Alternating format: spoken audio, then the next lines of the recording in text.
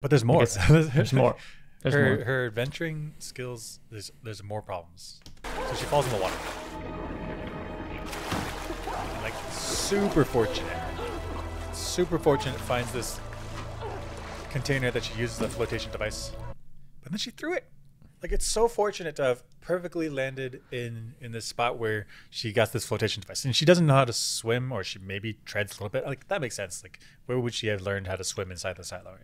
But then she finds this container. She props herself up on it. The flotation device, perfect. It's still watertight. I have no idea what this container's history is, but also if it's watertight, then it's useful. It's useful for transferring water. But instead, she's like, "If you bottle, like throw you away."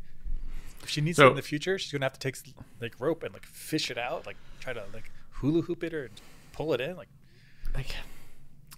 it's just it's another indicator that she doesn't really feel like she's lived in scarcity before, because this is an intact container. It just saves your life. Gosh, actually, she worked in recycling. She would have an astute sense for like this could be useful. This could be useful. Because the containers that would come down to recycling would probably have holes in them, degraded, decrepit. Yep. Right? To have an intact container, I mean, if you have fluid, how do you transport it? You need a container with no holes. There's a container with no holes. That's right. Yep.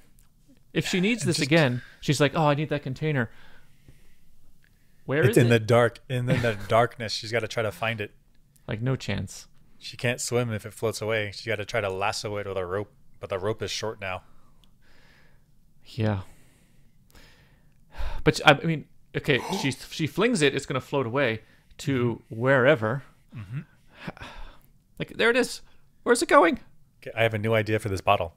She opens it up, fills it with water. She seals it tight, ties the rope to it, and then now this is your anchor for the rope. You fling it to the side of the bridge that she wants, and then now that's holding it in place. And water's heavy.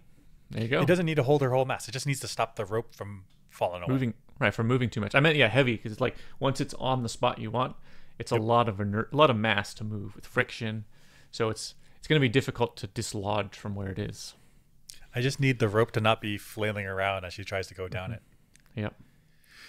So there's so many. That's just one use for this container. There could be so many uses. That's right. Yeah, she's going to need to set up a fire eventually, so that she can clean water, and then she's going to need to bring water to that fire so that way she can boil it or whatever. And this container would have been perfect. Yeah, it's a large container. Juliet. So Juliet, what are you doing?